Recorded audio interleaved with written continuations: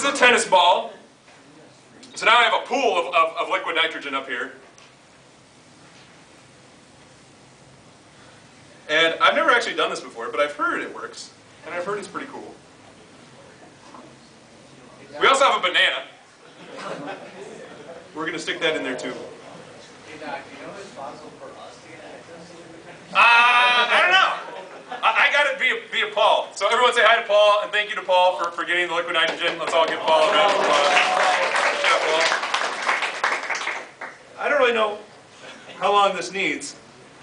So really, if we wanted to talk about the physics of this, we need to say something about the fact that the ball has a certain amount, of rigidity to it, right? And as you cool it down, the polymers in the ball that make up the plastics get really hard, right, with one another. So then what we can do is things like this. So normally it was something that would bounce. Oh!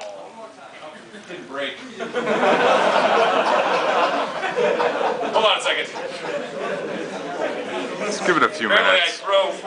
Oh crud! Oh, okay, this is not good. I did. I was expecting it to break. All right, this is probably bad. Go ahead. Ah! Still didn't break. What?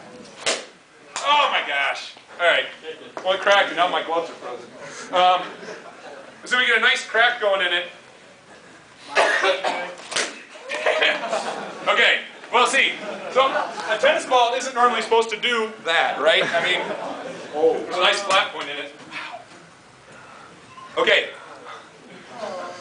Man, we don't need these gloves. So now we have our banana. What? Okay, fine. At this point, the gloves are more cold, I think. Really cold. Okay, let's pull our banana out. Okay, I'm going to switch gloves. Okay, that one's really cold. So now we have a nice cold banana. Right, and again, now this, we can't really talk about, well, I can't, I don't know how bananas are made up, right? There's lots of proteins and things like that that make up a banana. So there's lots of stuff that's kind of bendy and things. And we freeze all of that stuff. It makes it very rigid. And so when you drop it, you take what was otherwise a nice soft banana and now you get like, really ready-made freezer banana chip stuff, right?